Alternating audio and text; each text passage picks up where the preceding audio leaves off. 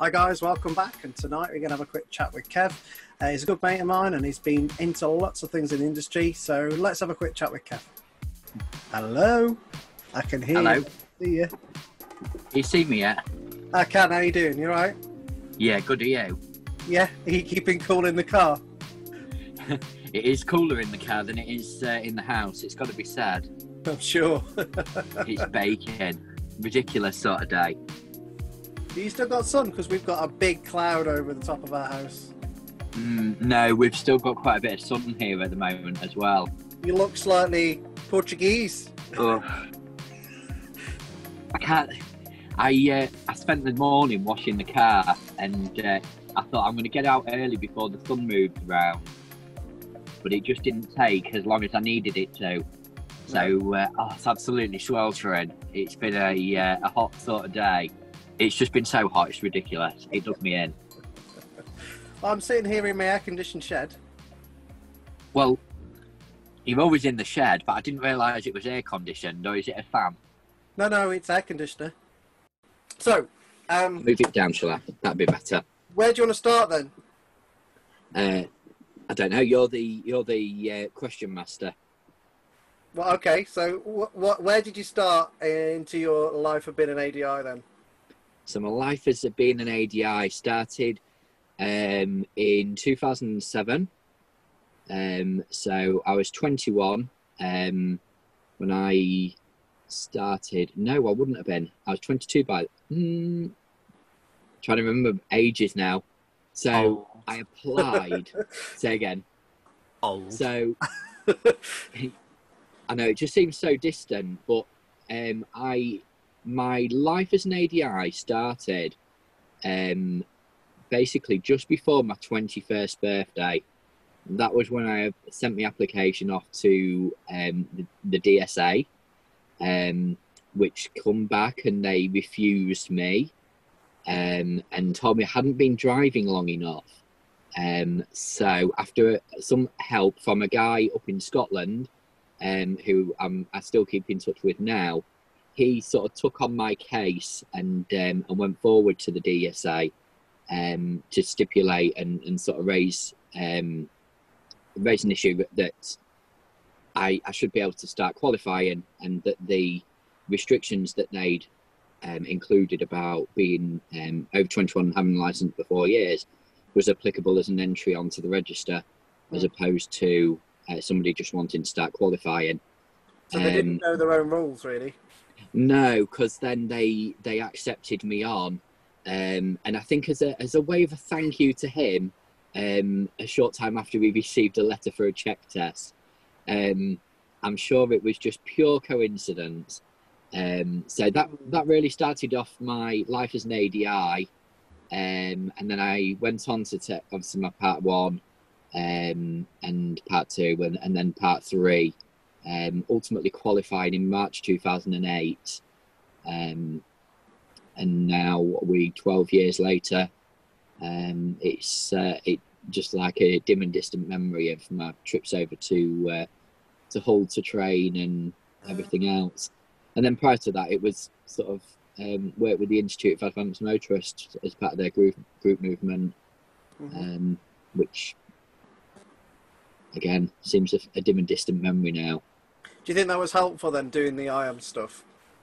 Yeah, it definitely was. It gave me something to keep working on in terms of my own driving ability, and then I went on to train as an observer and senior observer, which gave me sort of that insight into full licence holders and the training of those before I then went on towards becoming an ADI, but also keeping my knowledge up to date. And actively practicing it, and then understanding the difference between different driving systems as well, where you've got sort of roadcraft versus driving the essential skills. Yeah. Do you think one's better than the other?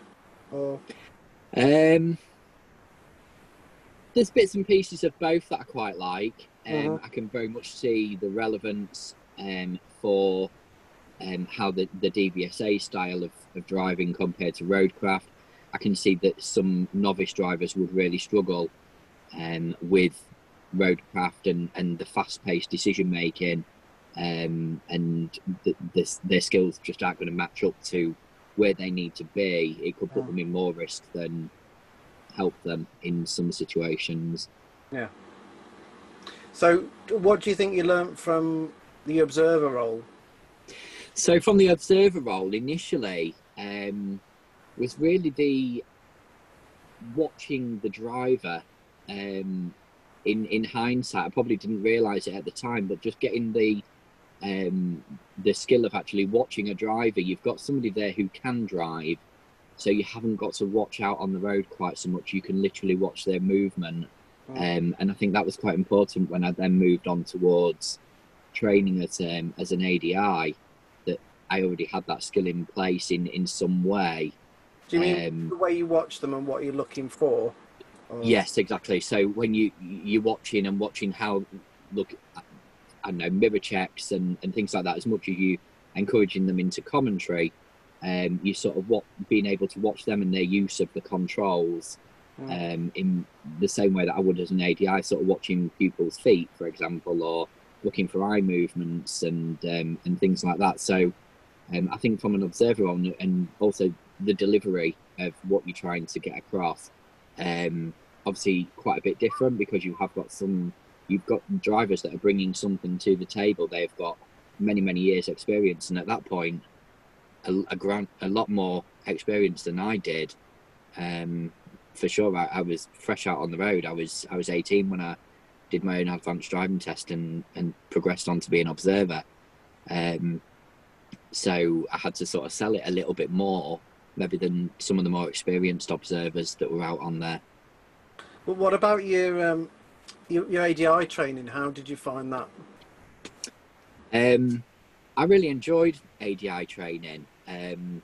It become almost like a little bit of cat and mouse in terms of watching the trainer do something, and it really did get to the point where you and a bit like now when you're with pupils, that you can see the little steps that are being laid, ready for something to happen. You just know that they're going to try and straight line a roundabout, or there's just so many subtle clues, and you just become quicker at it.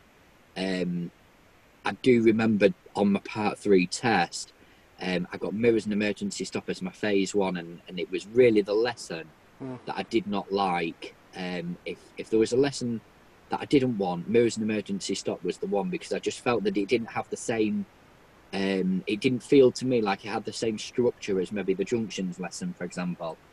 And I think it was on the second emergency stop that the examiner did, I was nearly strangled by my seatbelt.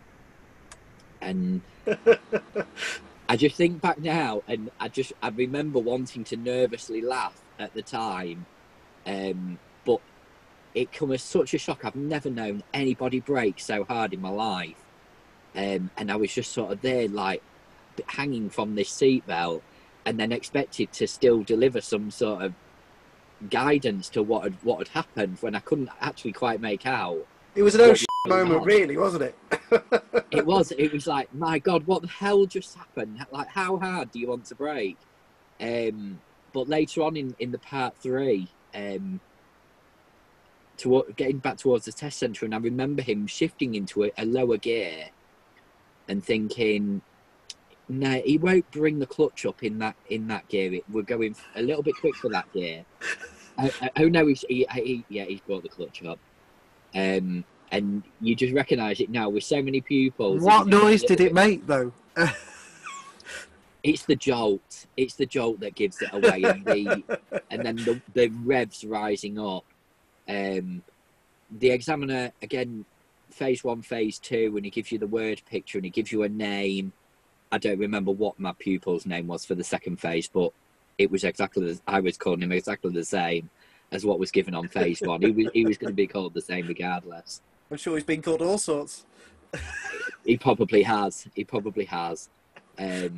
But it was actually a really likeable guy, and gave some great feedback sort of when he came out and gave the result and this, that and the other as well. And I on that phase 1, I consciously remember thinking, I think I've ballsed this up. But just on one of the very last emergency stops, there was a saving grace of a van wanting to come down the side of him, and I almost gave him the instruction that I was lacking on one of the earlier attempts about making sure this is why we don't check our mirrors before we stop, but we do need to do these full round checks. And I think that is the only bit that sort of saved me, is the fact that this van decided to come hurtling down. I didn't realise it at the time, but as more and more experience kicked in, and then with also what he debriefed at the end, those moments are really special, aren't they? It's I think one trainer calls them Kashing moments. They're the moments that you talk about something or discuss something, and then something happens, and you're like, yes, that's amazing, because it's exactly what I'm talking about. It was almost, I do remember one of my training sessions, and we were doing a junctions lesson, and my pupil, or the trainer, was about to emerge to turn right, and we were talking about the observations, looking in the road, and there just happened to again be a pedestrian over there.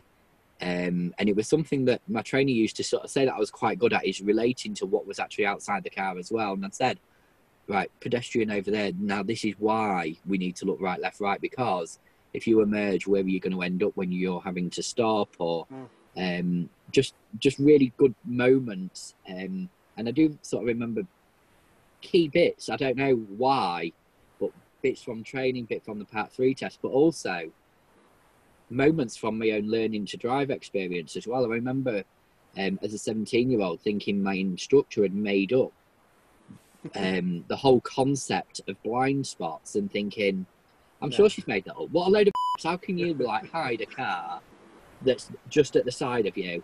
And I remember coming in under an underpass up to some traffic lights. I'd slowed down and I'd checked the interior mirror, and I'd seen the car behind start to move to the side. And so my eyes just went to the right-hand mirror, and he wasn't there. And because I'd slowed down and he'd slowed down, he actually stayed there for quite some time before he actually came to the side of me. And again, it was like, yeah, maybe she didn't make up this whole idea of blind spots after all. Do you think people really understand blind spots? Because we still have, especially with some of the work that we do, we still have issues with people understanding them, actually, don't we? I think we do. I think that the other thing that seems to people seem to forget is the stuff that they have seen as well, and then they lose it. Whether they become so focused. One of the clients that I've been out and worked for quite a few times, a number of their drivers seem to have an issue with a lamppost in the car park, and this lamppost is now painted yellow. It had loads of signage on it, and then in the end the client just decided, hey, let's get rid of this lamppost before one of the vans removes it for us. Because it's a really common one, isn't it, lampposts? Yeah, but the crazy thing was, in that scenario, the drivers were making it so much hard work.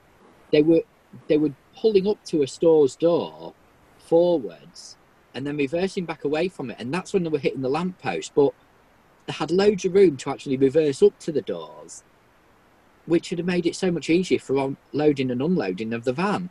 It's like, why? You've made it so much more harder for you to get out of there, but you're also giving yourself more manual handling work. Do you think people really think about that? Because it's one of the things I know that you probably see, same as I, every day, that you see something, you go, why have you done it that way? Because I don't feel like they've really thought about it.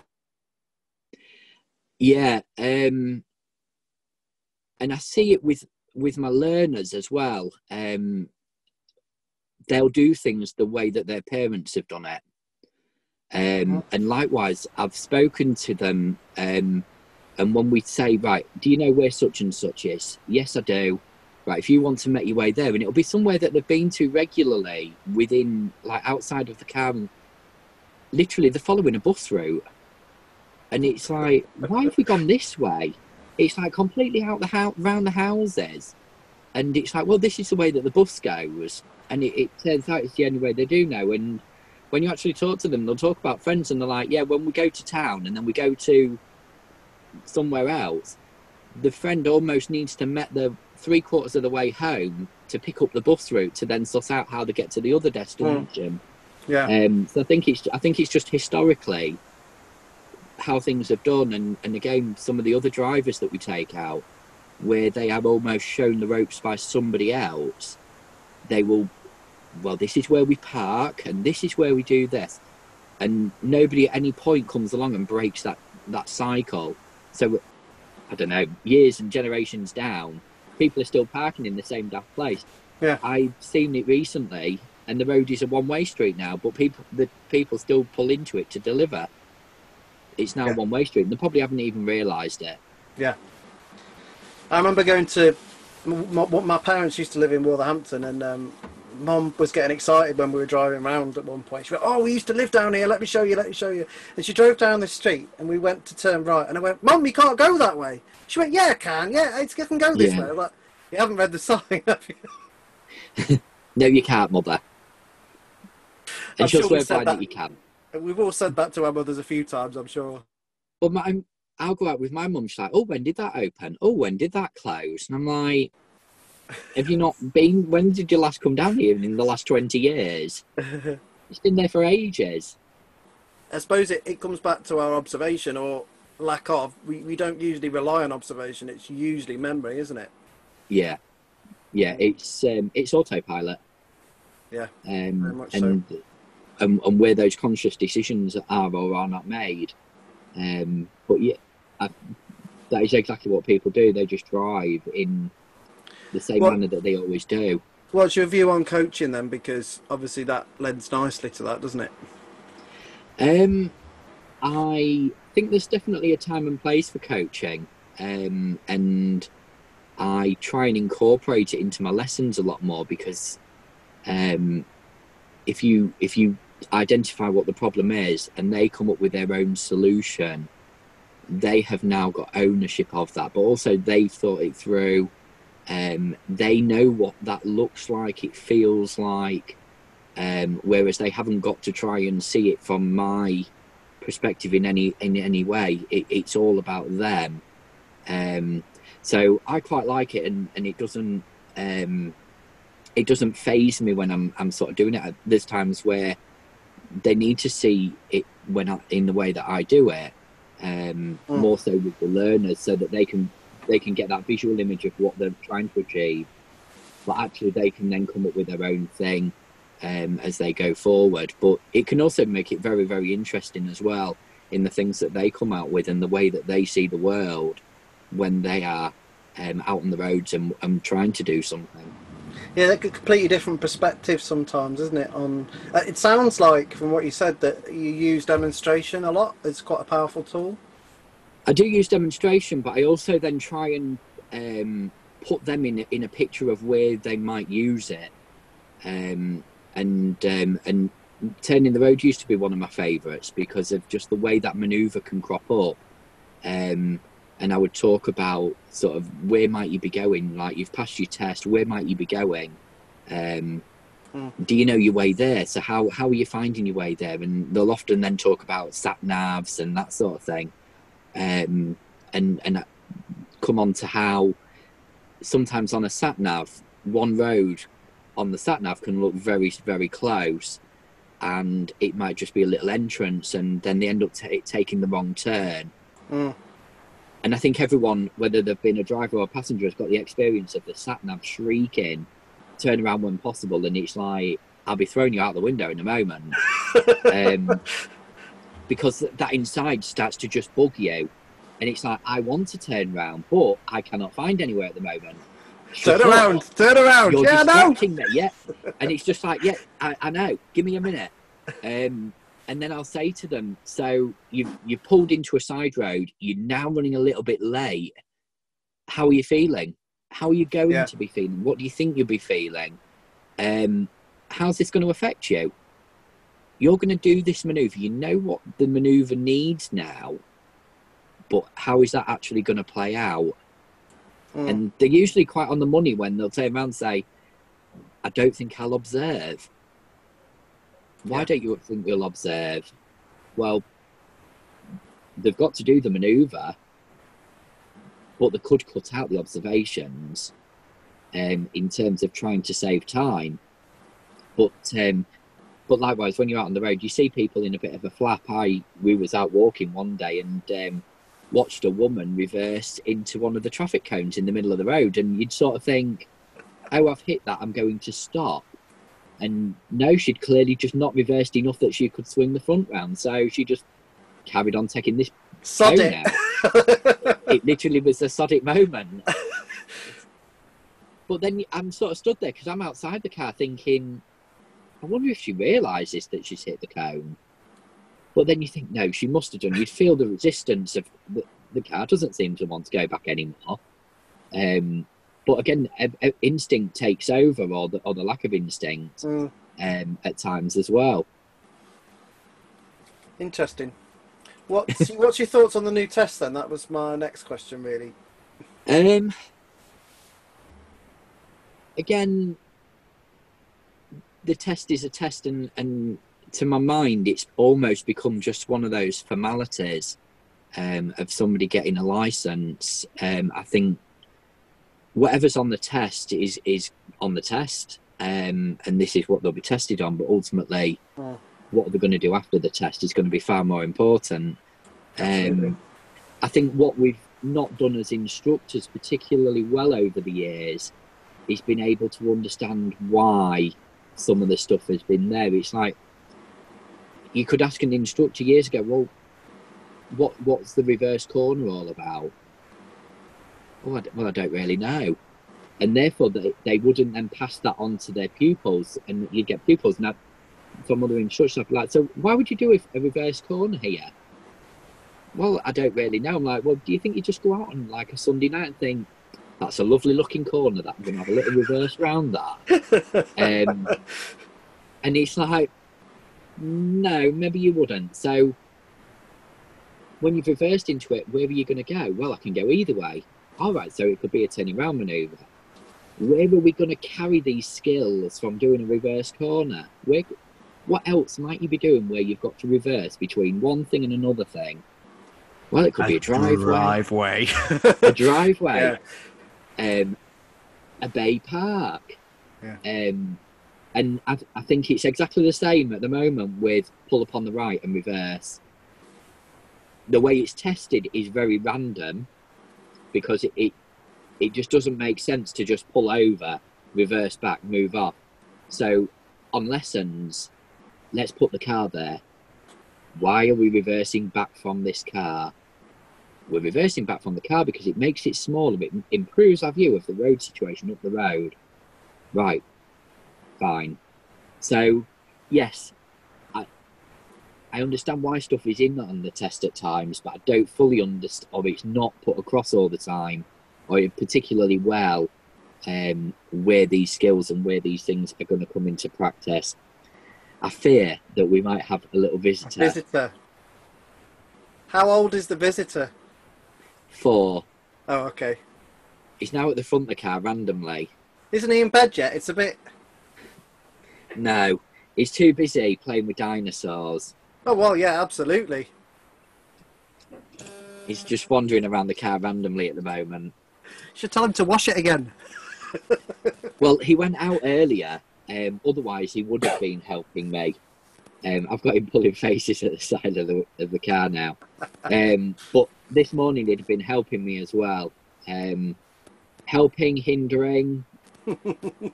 Well, as you know, I've only just purchased my snow foam gun, and now I know how to use it. It's very good. I can't believe you're so late to the snow foam party. I'm very late to it. I've always wanted one, but I've been saving up. What do you think to advanced tests generally? I know we talked about you being an observer, but do you think they're a positive thing? I think someone put on Facebook or something today, do you think that it's a good thing for ADIs to do an advanced test? Yes, I think it is. Because if we look at standard checks or check tests, whatever they want to call them today, they only assess teaching ability. There's no way of actually looking to check that the driving ability is still there. And driving ability is ultimately what we should be using when we're teaching.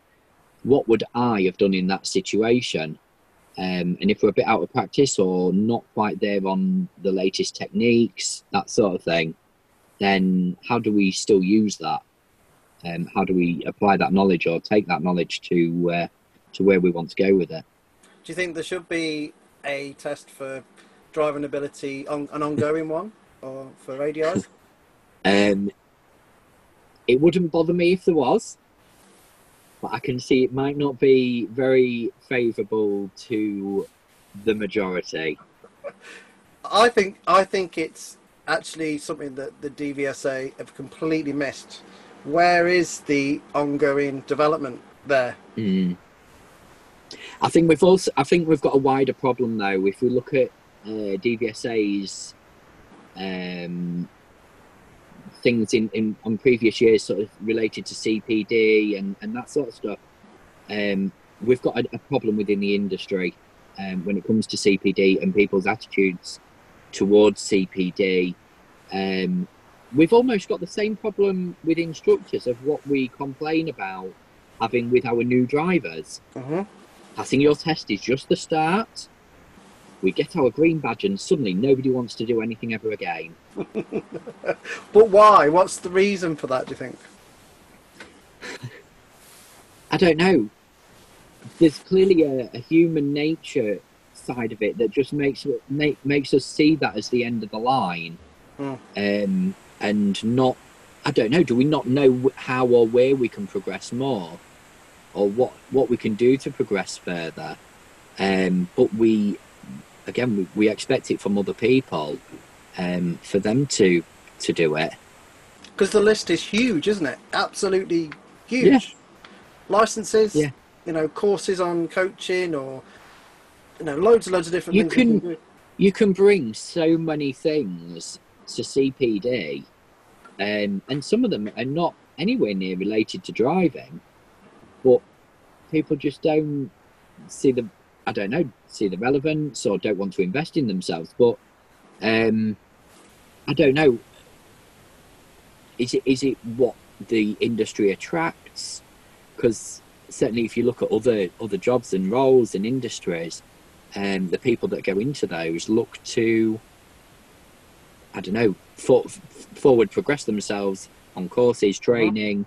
They look at organisations that are going to also invest in themselves. And us being self-employed, it's almost like, well, that's our money, so I don't really want to spend it on that. Do you think that's important then, that people do them type of things? What do you think? Because I know that you've done some stuff. What have you got out of that, or not? I've got various stuff, and not all of it is cost. If we look at sort of Energy Saving Trust with their fuel save training, and then the electric vehicle training, you don't pay for those courses, and I gained a lot. I mean, I recognised a little bit of a rogue trainer in there, but there's so much within that I've come across. It was sort of seeing somebody else deliver training, and being on the receiving end of that training, in the car and out the car, but also what are the latest techniques? What is the technology behind how we can fuel save? The same with electric vehicles. It also gave some great on the road experience and practical experiences of driving those cars. So it can both develop your skills, but also just being on the receiving end and seeing something done differently to give you an idea of what you could do going forward. There's also the networking side of it as well, particularly if it is instructor related, meeting other trainers, and getting to know other people and sharing ideas. When I went and did my fleet training badge, obviously, I met Carl, and Carl and myself have become good friends over sort of the 5-6 years ago since we did that course. Had I have not been on it, I'd have never made a friend out of Carl. But we bounce ideas off each other pretty much daily, and are in regular contact. So you pick up sort of personal friendships, relationships, and work relationships as well. Yeah. that you can then take forward, but also the knowledge and the skills from the particular course that you're in. Mm. Do you think we are quite innovative as an industry? Because there are some innovations out there, aren't there? I think there are. I think there's some very much stuck in their ways, sort of thing as well. Very reluctant to any sort of change. I constantly am trying to look for new ideas or think, oh, I'll give that a try. Whereas you still get, oh, well, I tried that once. Yeah, it was 20 years ago. Well, it still won't work. Well, why won't it work? It was 20 years ago when you tried it last. Yeah. So people do get stuck in their ways and a particular way of doing something. But I quite enjoy change anyway and trying out something new. Hell, we've moved on from sort of pen and paper and colour files to iPads and moving cars. So stuff has moved on a lot further. Did you find that stuff helpful then, the sort of iPad, the more interactive stuff? Yes, I do, because you can build up the situation that you've been through. You can use satellite images. There's been times that I've had pupils that have come to me with theory problems, and I've been able to go on Google Maps or Google Earth and pick out a street that I know has got a particular scenario down it, and then provide a little bit of commentary with that and context, to help them out. Context, absolutely, because the minute they'll look at it, they'll think, oh yeah, I do recognise that. But when they're driving the car, they haven't got the time to absorb everything that it's telling them. Absolutely. Whereas on that image, they can do it straight away. And the same on the iPad. You pull up an app, you've got a bird's eye view, which when you're approaching a particular situation and you're looking at it head on, you're sort of like, well, I can't make head and tail of what's going on. Mm-hmm. It gives a different context and a different viewpoint as well. Absolutely. We can move on from sort of industry stuff for a minute if you want. So what about your car history then? What's your... So, my car history, I could go back to my learning to drive car, my instructor's car. I started off with, I think it was like a salmon pink Vauxhall Corsa. It stays with me that when you did an emergency stop, if you were particularly good with the emergency stop, the cover over the sunroof used to fling back. And it used to go with such a clatter that like it almost startled you, sort of like you really did think something had broken on the car. That then changed to a Citroen C3, and that's what I went on to take my test in. That was when they were new, and I'm not so sure Citroens have improved greatly since, but I do remember it used to cut out on lessons. And my not just start-stop. Not just start-stop, as in I remember joining a roundabout and it cutting out, and it wasn't a stall. I was getting on this roundabout, and because it had just cut out, it actually bump started itself as well. Yeah. And I remember my instructor sort of saying, I'm going to have to take this car back in, and sort of at the end of the lesson, like, don't switch it off, because if you switch it off, it erases the memory that they're going to then read to find out what the problem was. So they were sort of my two learning to drive cars. When I passed, my first car was in 1995 Renault Clio. I love this car, and it was amazing. It had the CD player in, which was a bit of an unknown for its age. It had central locking, had front electric windows, and I just remember going everywhere in this car. And there's certain songs that come on the radio now when it sort of takes me back to being in my little 1995 Renault Clio. After I had that, embarrassingly, I changed to a Kia Picanto. It was a 1.1, but it actually felt far more underpowered than the 1 litre for some reason. It had a bit of a random gearbox issue. It was the first car I got dual controls in, but it had this really weird problem with the gearbox every so often, and I'm not very technical when it comes to the mechanics of a car, but they told me that something to do with the cones were spinning at wrong speed, it was almost like the clutch was slipping, so it would rev, but the car wasn't moving, and then it would be bunny hopping. I thought it wasn't your tuition. And it wasn't my tuition, and it did it when I was driving, but of course it never did it when you took it to the garage to get a warranty job on it. Yeah. So that had to go, and I traded it in and got what I would class as my first proper tuition car, which I kept for quite a few years, which was a blue Ford Fiesta. And again, I really loved this car. It was the 3-door. So it's 2008, so it was sort of that boxy sort of shape, where the 3-door version looked quite sporty. I got the rear windows tinted because I was 22, and I had to have tinted windows. But it was the first car that had Bluetooth on as well. So again, it was quite an early thing. I was like, I don't think I'll use that. But actually, again, once you had it, it was, yeah, the next car is definitely going to have that. Well, come the time I come to change it, every car had that. Yeah.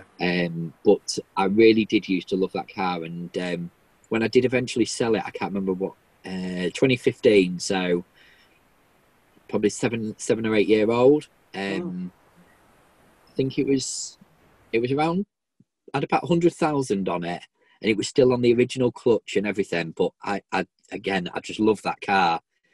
I almost went back to my roots after that and had a Renault Clio, white, red wheels, bit of red trim on it. Loved that.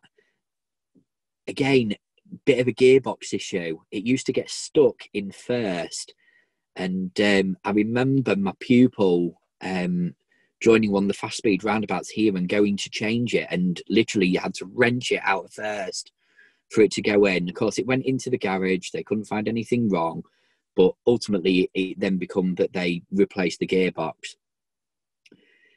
They did that whilst I was on holiday, and I don't know what's gone on with the Renault dealers and stuff, but the one locally had shifted over to a new company. It went in, and it was almost like they just didn't have the technical expertise that they needed. So I said, well, I'm going on holiday, keep the car for the 2 weeks that I'm away, and then it's bound to be fixed by the time I come back. So comes back, right, full diary of work, picks the car up, and all seems fine. They've replaced the gearbox and stuff. Maybe a day or two later, pupil goes to pull off at some traffic lights and the car stalls. They start it up, but the whole car is shaking. It's like, surely there cannot be something else wrong with this car. So I arranged for it to go back in, and again, we was going out for the day somewhere. So I said, right, you can have it for the day. We're going out for the day. I'll pick it up later. And they phoned me up later in the morning. You can't pick the car up. It's not safe. Why wouldn't it be safe? And the gearbox mounting had snapped. Apparently it hadn't been fixed on properly. So the gearbox mounting had now snapped. So that was, again, another off-the-road experience. So again, really liked the car, but the problems and the support that I had with that wasn't amazing. So it sort of put me off going back to Renault again. And then I started with Mini. So I moved over to a Mini. I got a 5-door hatch, and I really like it. And now I've moved on to a Countryman because I wanted to, well, my lease came up on the Mini hatch, and I was thinking, right, I'm going to go in, and the lady that I go see is called Rachel. So I'm like, Rachel, I really want a Cooper SD. And then she drops the bombshell. They've stopped doing diesels in the hatchback. So if I wanted diesel, it's either a Clubman or a Countryman, and they don't do the SD anymore. Who made this decision? I want to speak to them. It was literally that moment. It was like I knew exactly what I was going in for, and clearly she'd not preempted this situation that I'd already got my mind set on this car. So 3 hours later and 19 quotes, I eventually left the Mini garage to decide which car I was then going to go for. So I had a vast array from everything from a Cooper S up to the Countryman, in God knows what specifications and all sorts. And I went back to see Rachel about a month later and said, I've still not made a decision. So we were sat there doing pros and cons of which car was going to be my next tuition car, until I eventually decided I was going to go for the Countryman in the Cooper D. So I've got this car for another 18 months, and then that problem will rear its head again as to which car I go with. At least I don't have to think about colours, because I just default to blue. Blue is literally my favourite colour, and as long as it's not a gross blue, I automatically pick blue. But I was really tempted recently. I went in for a service and they lent me a Mini Electric, and if I do teach auto at some time in the future, I would totally want that car. It's very quick, isn't it? It's very quick, but just everything about it, it looks like a normal car. Why can't we just pick a car that has an electric motor in it instead of a petrol or a diesel engine? Yeah. And the Mini Electric looks like a normal Mini, but it's got an electric motor in. You even plug it in the same place that you would put the petrol pump, which is at the back of the car. So talk about encouraging somebody to reverse into a bay rather than go nose in. I did really like that car. I think it could bring out some bad habits, though. Like what? Like wheel spinning out of every junction? Well, not so much the wheel spinning, but just when you go for an overtake, it almost, I don't know, you almost want to hold back just so that you can put your foot down to have that bit of acceleration and stuff to go past. But it's such a fun car to drive. Just the way they've managed to incorporate everything about Mini into that car, the go-kart feel and everything about it, it's just so much fun. Did you do any charging of it? I did a little bit of charging just at home. I didn't really go anywhere that's got any sort of charging points in it, and I had the kids that day, so we went out for a drive to a local ice cream place that's just a little bit out of town. There's some few back roads and things like that, so I didn't do any real sort of charging. I just hooked it up at home to give that a go, but no, other than that, I didn't. Because although its range isn't that amazing, although it's probably enough for most people, the charging speeds are very quick on the Mini. So yeah, I know if you have the home point installed, you've got sort of two options. So you can go with the I think it's like a BP charger, or you can go for a mini one, and the mini one is a lot quicker. The range on it, I think, was about 120 or 140 miles, which I don't think is completely unreasonable, and it's totally doable for me. Yeah. So possibly you might be going with an auto at some point. Yeah. If it was a little bit bigger, I could almost see us swapping the family car for it. But having put the car seats in, it was like a mini workout. Putting the car seats in and then trying to put kids in, clambering in the back of a 3-door Mini was something else. But it's just going to be very hard to make that switch tuition wise as well, to sort of leave manual completely and go straight over to auto. You do need that crossover. I love driving manuals as well, though. I love the involvement. Do you think we're going to lose it? Because I have a feeling that this might be the last cohort, the next few years, maybe the last group of people that learn in manual. Yeah, it's something that's crossed my mind, particularly sales of autos are overtaking the manuals. So it's something that's crossed my mind that, yes, people are going to move over to autos. I think there will still be people that want manuals because they're going to be driving classic cars or those sort of things. But I think you're also still going to have those people that are like, well, if you learn to drive in a manual, you can drive an auto. And I think they'll stick around for a little bit as well. But I do really enjoy driving a manual. I like the involvement, the forward planning, the fact that I haven't just got to stop or go with one pedal. I've also got to do something else, and that takes that little bit more involvement. But I do think, and from a licensing point of view, how they will deal with it, I think it's France that now, if you pass in a manual, you just pass in an auto, you take lessons with an instructor in a manual, and then you almost get that license upgrade. But the norm is pretty much that you're in that auto. But there's so many more cars now that you can only purchase automatic. You can't get them in a manual at all. So what about the dream road trip then? If you've got money, no objects, and the kids are being looked after, what will be the ultimate road trip, and what vehicle? Where would you go, and what vehicle would you have? Do you know what, road trip wise at the minute, I don't know if it's like just a bit of a strange midlife crisis moment. Not that I don't feel I'm there yet, but recently I've really taken a liking to looking at people that have got VW transporters, and those sort of vans where everything's in the back of them.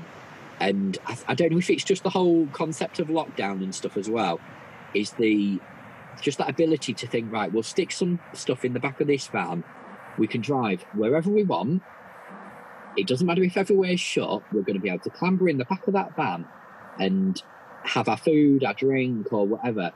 And we were just out for a walk the other day, and we saw one. I was like, oh, he's left the door open. Can you see like what's in there? And I can see Sam sort of thinking, I ain't sleeping in no van. But it really appeals to me. And I just sort of think I could just be quite spontaneous one morning and think, yeah, got a few days off work, I'm just going to drive somewhere. Is she a 5-star hotel lady? 5-star hotel, glamping and all home comforts. Because I'm also very minded to think, let's take the kids in a tent, and she's not entertaining this at all. The kids might love it. The kids will love it, but Sam's there like, no, where do I plug my hair straighteners in? So you could always get a caravan. Yes, I could. Do I want to be that person, that like most hated person on the road? We went out to Norfolk on Monday, and going down the A17 behind either a caravan or a tractor. Nah. Just no. I just love the whole idea with the transporter of you're just in it and you're done. But so where would you go? I assume not Norfolk. No, because if I go somewhere, I do quite like motorways. I like to feel that I'm getting somewhere, which sort of contravenes what my mum does nowadays, which is like, well, which way can I go? And she's there like going to East Midlands Airport. Do I take the motorway or do I take the A46? And it's like, it's an hour and 3/4 drive, and she's there like planning this A46 route with a stop and a picnic on the way. I'd rather just get there and be done with this. So I'd much rather get on a motorway, but I'd just head into Europe, I think. I'd just drive and see where I end up, to be fair. So Europe road trip in a transporter? Yes, I reckon so. Where would be the first place you'd head, do you think, if there's a... I don't know. I don't think I'd... If I was stuck within the UK, sort of Peak District, Lake District, any of those sort of areas appeal. But then I'd sort of like to head out. I'm a bit of a city sort of person rather than a beach holiday. So I'd be there sort of wanting to sightsee and that sort of thing. So I don't know, somewhere on the outskirts of Paris, and then somewhere in a little French countryside. You could then drop into Spain and do a bit more down there. So anything sort of that related, I think. So what about Dream Garage? So you've got a Volkswagen Transporter kitted up to the hilt, polished up. It's been absolutely polished. What else will be in the garage?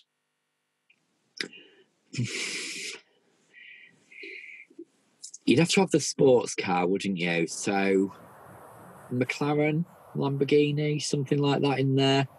And then maybe something a little bit more on the luxury side. So, don't know, you could almost have the Aston Martin, couldn't you, which could sit between the two on the luxury and the sport. But then something along the lines of the Bentley or something in there as well. So, have you had much experience with those vehicles? Have you done much with them? I've done not so much the Bentley. I've done a bit in a Ferrari, Maserati, and those sort of cars. But we need to be in Germany, don't we? Yeah. Yeah. For that sort of thing.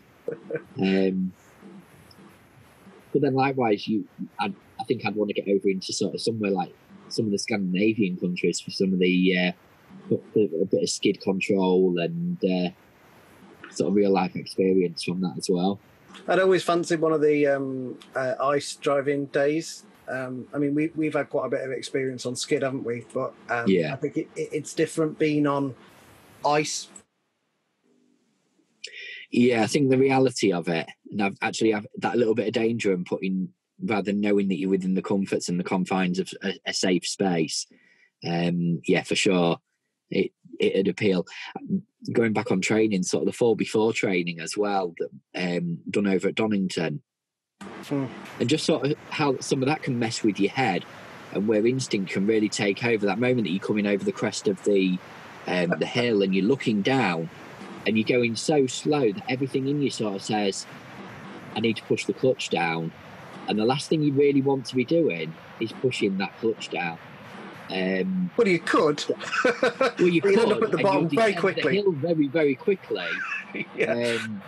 But just instinctively, you'd just be so tempted to want to do that.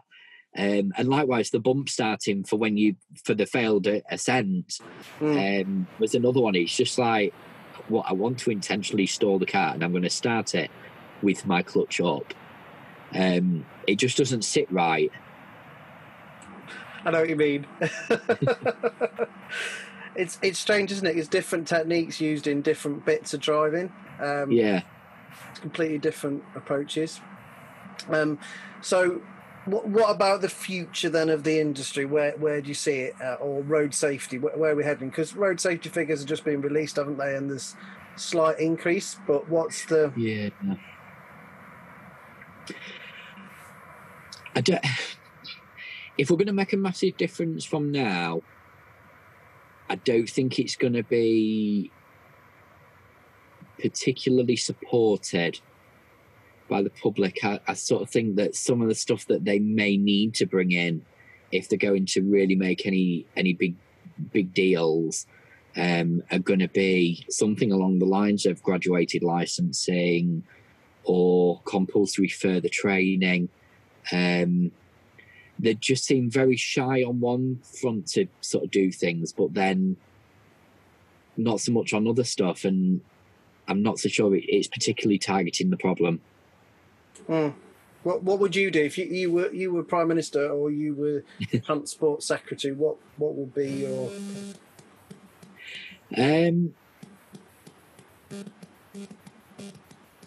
It's a tricky one, really, because you'd be tempted to think along the lines of compulsory lessons with an instructor and a minimum learning period. But I've taken pupils previously that I would just be teaching them for teaching them's sake on minimum learning periods, because I've had some cracking drivers, or they've brought other experience to the table, whether it be through mopeds or whatever, that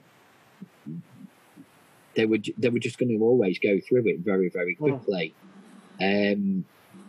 So I think we need to do something that, I don't know, something maybe along the lines of graduated licensing, but nothing that curtails the whole freedom of driving. And I think that's where the difficulty is that if you start sort of saying to people, you can't go out between certain times, and you can't do this and you can't do that, it's too restrictive. It stops them doing the whole reason that they need to learn to drive. It could stop them from getting to work. So there needs to be something where they've just got that little bit of reassessment going on, or that further development after they've passed the test, so that the passing of the test isn't the end of the road sort of idea. Pass push used to be there before, but it's not there anymore in the same way. We're very much reliant on black boxes to bring about the change. Black boxes have done wonders in terms of controlling people's attitudes and the way they drive, purely because of the force down it. They've got to do it because they're going to have their insurance withdrawn or whatever. Do you think it has been a positive thing? Yeah, I do. Yeah, I do think black box. some of it has been. Some of it's very daft. I've heard, same with anyone else, the horror stories where they pop to a supermarket and they pull in the petrol station, and then they drive into the supermarket car park, and that's been treated as 2 short journeys or whatever, and therefore they end up getting penalised because they've taken a short journey. When the reality is, they haven't. They've been to the petrol station, and then they've gone in the supermarket. It sounds like it depends on the software and the algorithms how good that is, really. Yes, it does. So I do think black boxes have done well. They've almost done the very thing that we needed from Pass Plus and other things. Do you think that's just from a young driver's perspective? Because obviously we work with fleets, and we obviously see black boxes used on fleet as well. Yeah, it's a harder one with the experienced drivers because they feel Big Brother's watching them the moment that sort of thing happens. Whereas the young drivers, they've just got the license. They do understand, or they've been told of their risks. Whereas the older drivers or the experienced drivers don't appreciate the reasons that they are there. Two different situations. When we look at Fleet, the company which has everything, they had telematics, they had dash cams, the whole hog, the driver training, versus the one that was doing the driver training and they then brought in telematics. It maybe wasn't communicated particularly effectively, and they are the ones that had the most resistance to the concept of telematics and black boxes. So I don't see why they couldn't do it. If you've got a choice of, do I want insurance where there's a black box involved or insurance where there isn't, people are going to go towards the one, well, it isn't.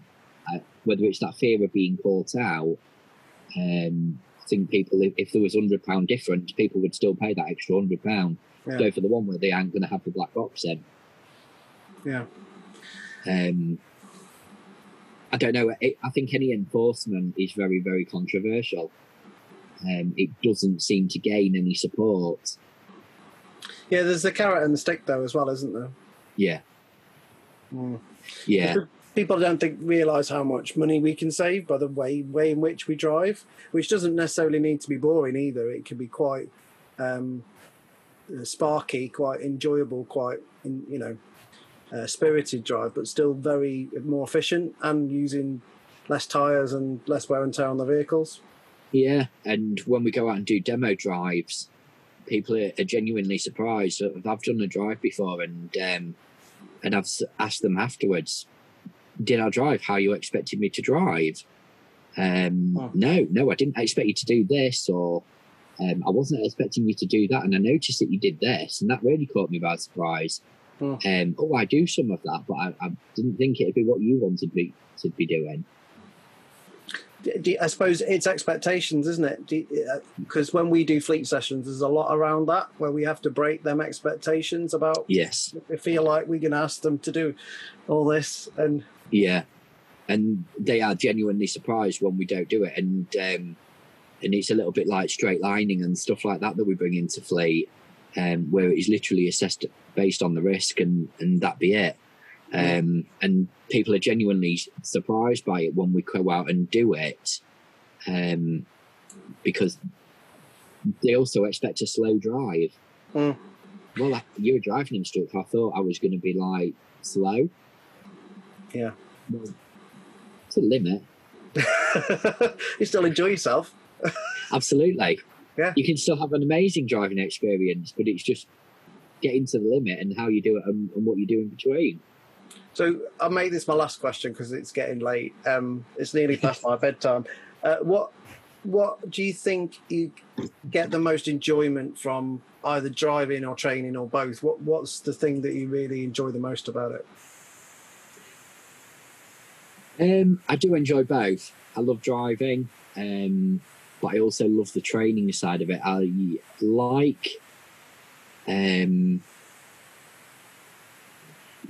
like the helping with the training, And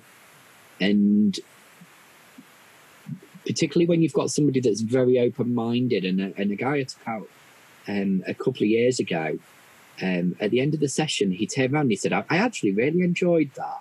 He said, I wasn't totally expecting to sort of bring anything away. And he said, and I noticed how you dealt with the people behind you. He said, and I thought I dealt with the people behind me really well.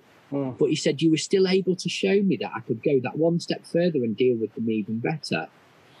So it's when you're able to demonstrate and show somebody how they are doing something really particularly well now, but just by tweaking it or making it slightly different, it can still be better, or how they can get more enjoyment from their own driving. Because one of the things that people and trainees say when you go out is, I used to really like driving, but the roads are so much busier now. I just find it very, very much a chore. And then we can look at how we can explore what can we do differently in those situations. Right, what is it that you don't like? Well, I get stuck in queues, so how can we avoid being in a queue? What sort of things could you do differently there? Whether it be journey times, different route, or just keeping space in front. Because one of the things that we notice when we are stuck in queues is that we aren't moving forward. Where if you've constantly got that space and you don't stop, you don't recognise that same problem. It's a brain trick, really, isn't it? But it is there's so many other benefits to it as well. Yes, absolutely. But likewise, when I'm out with my learners and teaching those to drive, and some of the things that they actually learn and overcome themselves, particularly the younger, sort of the 17, the 18, 19-year-olds, they come along and they will beat themselves up that something might not be perfect. And I then talk to them and encourage them about how actually we can do things a little bit wrong, and it's just as important that we know how to fix something as get it right perfectly. The first time I taught a woman to drive, and she passed early part of last year, and her learning to drive journey started 19 years ago. Oh Lord. And she failed her first driving test because she bumped the curb during the parallel park. And she'd asked the examiner, which was quite brave at the time, I guess, can I redo that again? And a lot of candidates, when they take the test, just won't have the nerve to ask that. Yeah. And he said, yeah, by all means, give it another go. And she pulled it back round, she did it again, and she made exactly the same mistake. So whatever she did the first time, she repeated it and did the second time, and she failed. And I took her for lessons, and she'd take another test on top of that first one, but that was the one that really stayed with her. She went to test, and she come back, and I clambered into the back of my car to hear the result and the debrief. And the examiner's there, and I'm very pleased to say that you've passed. And she shrieked, which was very, very high pitch. And she turned around and she said, I went and messed up my parallel park, Kev. I went and bumped the curb. She said, but I pulled it forward. And all she could say on the way home was, if I knew that I could pull it forward 19 years ago, I'd have been driving 19 years ago. Yeah. And I still do it with all my pupils now, is just leave it alone. Let's see what goes wrong. Because what they then want to do is restart the whole thing again. And I say, we're doing parallel park. Do you really want to pull out and stop all the traffic again when you're doing this down a busy shopping street to try and get it in? What's actually the problem with the car at the moment? What is stopping you switching it off, getting out, locking the doors and walking off? Well, the front end's stuck out or whatever. Well, let's try and fix that bit then. And then they do it, and suddenly it all makes sense. And they start to recognise when it's going wrong, how it's going wrong, and then they then actually learn that they can perfect it themselves on the first goes, because they now know what caused it to go wrong in the first place. So they're able to get that one step ahead. So I do love that sort of thing, and I love like looking at people's behaviours and things as well. And that doesn't matter who the driver is, whether they're a new driver or a very experienced driver. The things that they think about, or where they look, or how their brain works when they're doing certain things. So I do love the training, and the thing that brought me to being an instructor in the first place as well was that I actually really enjoy driving. I like to think that I drive well and always aim to improve. And I've gone and done stuff more recently, and sort of I've been on the receiving end of training and thought, I don't actually think I can do that. I don't like that, because it's well out of my comfort zone. I'm in an area that I don't know. But then when I bring it home and I'll do it on roads that I am more familiar with, and then I can actually assess and compare the difference between how I used to do it and what I'm doing now, and how it's benefiting me, and also the disadvantages of it as well. I can also see my own sort of learning cycle kicking into place, that then obviously brings about change. So is my driving the same as it was years ago? No, it most definitely probably isn't. But it's constantly evolving, and I'm still friends with the lady actually that taught me to drive. So I don't know. It's still a nerve-wracking experience when she's in the car, because she is still my driving instructor. It doesn't matter that I do the same job as her. She is still my driving instructor, and I sort of sit here thinking, I bet she sat there thinking, I didn't teach you to do that. So it's a bit of a strange scenario, to be fair. I think something important that you just said for me is about that whole coming up with a solution to fix something, and it's okay to make an error or to make a mistake. That's where the learning is. And that's about real life situations, isn't it? How would you deal with this in the real life? Because it's okay having a one size fits all, that's the solution, but that's not how it works. You know, there's going to be a curb that's at a different angle, or your car's going to be longer, or whatever, for whatever reason it might be. We've got to deal with different scenarios. And I think teaching people to, or not teaching them to cock it up slightly, but being able to fix it is just as important, because people lose their nerve the minute they feel they've lost control of the situation or it isn't going to plan. So they get on test and something is not quite going how they want it to, and panic kicks in, and they, oh my God, I'm good. They failed the test. The pen hasn't touched, or the dabber hasn't touched the iPad as it is now, to say that they failed that test, but in their mind, I failed that test because I've done this wrong. So it really is so important that they learn that to get it wrong almost, so that they don't flap. They just do a fix and they get on with the drive. Otherwise, they do panic. And the number of pupils that I've had come back and they've turned around and said, I felt sure I'd failed. I felt sure I'd failed. I did this, I did that. I was confident I'd failed. And there they are with a pass certificate and a big smiley grin. Maybe that's where the assessment should be, is them being able to come up with a solution when it does go wrong. Maybe that's where the assessment needs to be placed, because it's very error fault orientated, isn't it? It is, yeah. Well, if you look at and consider sort of the developments, how the DVSA moved away from check test over to standards checks, the driving test hasn't made that same move. So check test very much relied on faults to occur, whereas the standards check is competency based and graded. And when you actually look down that sheet, it isn't about driving. Nothing on that sheet mentions driving or anything like that. It's all about actually your competency to teach. Yes, that would be the one. So why is the driving test not moved in the same way? Why are we not looking and thinking, well, that driving, no, they didn't handle that particularly well, but actually they then went on to resolve that issue. So actually, yes, there was a little bit of a fault in the old money, but it caused no danger because they did something else to compensate for it. And that's all about managing risk, which is what we should be doing on the road. Yeah.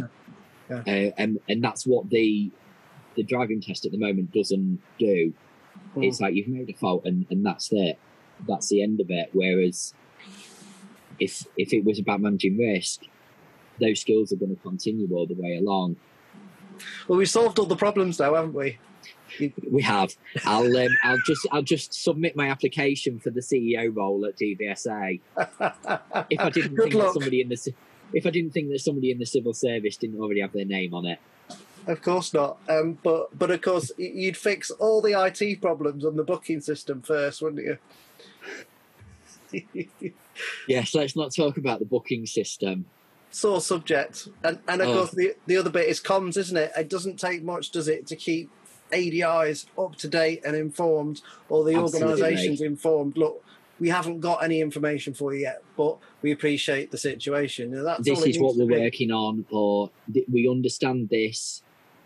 Yeah. The communications have been so poor, and then the blunders with the booking system have just been sort of people that had their driving tests on the first few days of the cancellations, but yet somebody who had a test in June got their email well before them. I don't know. I can't make out what on earth is going on. All I can say is obviously it wasn't built for that. It wasn't built to put things on pause. It wasn't built to do all this. So I can appreciate it from that perspective. But having another half that works in that engineering environment for IT, it is possible. So it's just having the right engineers in the right places to understand it. I think when there's so many organisations, businesses and everything else that have been able to leap and put things in place during these quite very difficult times, a damn sight quicker than the DVSA have. You're looking at companies and organisations that had everybody working from home a week after lockdown, and yet 3-4 months after the beginning of lockdown, we've still got a DVSA that still don't know what they're going to do with the booking system, or it's almost like they've sat on their hands, and then it's like, oh, we need the booking system to open, right? How are we going to do that? Yeah, it's too late now. It's screwed, so we're screwed. I just don't know what's gone on there. I just don't think that there'll be a lessons learned either. I think it's just, well, it's happened, it won't happen again. It was unprecedented, which just seems to be the catch-all excuse for everything. But it shows, for me, it shows a lack of flexibility, a lack of ability to change, a lack of being able to read the situation and to deal with it, and the rapid change that was required to deal with that. It just felt... The communications doesn't need as much work as the booking system does, but they have failed on the communications. We look at other organisations that are not got government bodies overarching them. If you look at the hair and beauty industry and those sort of things, there's no department of hair and beauty within government. Yet those organisations have probably been given more support and more guidance, more information from government than we were. Yet we have a whole agency dedicated to driver and vehicle standards. Yeah, there's also a disconnect between the politics of it, because that happens in government, and the DVSA operational element, I think. And I wonder whether there needs to be more joined up thinking there. I think there's a consistency issue as well. If we look at theory test certificates and the expiry of those, that's going to have a knock-on effect for a lot of pupils.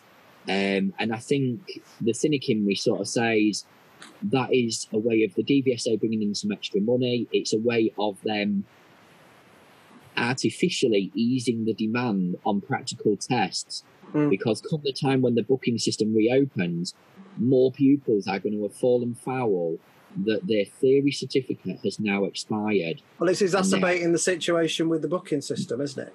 And it's exacerbating the issue with theory tests, because they're not running at full capacity and able to fit demand there either, but that's run by a private provider, and therefore it shifts the blame with that. But Northern Ireland have been able Northern Ireland managed it, and the government turned around and said, we're not going to extend theory test certificates because of the impact of road safety. Sorry, road safety affects somebody whose theory certificate has expired, that they take once in their whole lifetime of driving, but road safety is not affected when you extend MOT certificates for 6 months. And likewise, driving licences, you can drive on an expired photo card if you've got a full licence for 6 or 7 months, because we've extended those, but the same doesn't apply for provisional. So again, it's another delay to somebody getting a test. So I think they've got this issue of delays on practical tests. So they're looking at things of, well, what can we put in that might delay somebody, and try and bring those numbers down, rather than actually thinking we need to do what we can for these people, because ultimately there's a financial cost for those that are taking the theory test certificates and stuff as well. I've just worked out the solution. We need to give DVSA a standards check so that they can come up with their own solutions to their own problems. I think there's too many with the fingers in their ears. I still got respect for DVSA, because they've still got a challenging job, and I'm sure it's been difficult, but I think it lacked leadership and it lacked communication, didn't it? I think up until coronavirus, I've got no problem with who the DVSA are or what they do. I don't have a problem with standard checks. So when people turn around, they're like, oh, I feel that DVSA poke their nose in, just leave me to my job. I've got no problem that they come along and they give me a standards check, because I signed up to the job. I knew that was part of the job. I've got no problem with it. And the 2 examiners that I've had give some very good feedback. They also are very open to discussion. Prior to coronavirus, I thought the DVSA had made a massive shift from the way that the DSA worked in terms of their communications and the information and things that they sent out. Coronavirus hit, and just all of their hard work from those last few years just seems to have gone down the drain. I mean, we've got our test centre manager, and that guy is brilliant. I could pick up the phone to him, and likewise he'll pick up the phone to me to let me know something so that I can circulate it on. And he is absolutely spot on, and we never had that when it was the days of the DVSA. So partially on a local point of view, he has done so much work for their communications, but the national DVSA have sort of scuppered a lot of their hard work of communicating out with the industry over the last few years, because I really did think that they were getting somewhere. They lost that us and them feel that there was many, many years ago. But then they brought it back in their lack of comms to instructors. Well, as I say, we put the world to rights. So, is there anything else? No, not that I can think of. I think we've pretty much covered everything. Cool. Well, it's been a pleasure, mate. Thanks very much for Kev. We had great fun having a chat with this one. Take care. Thank you very much.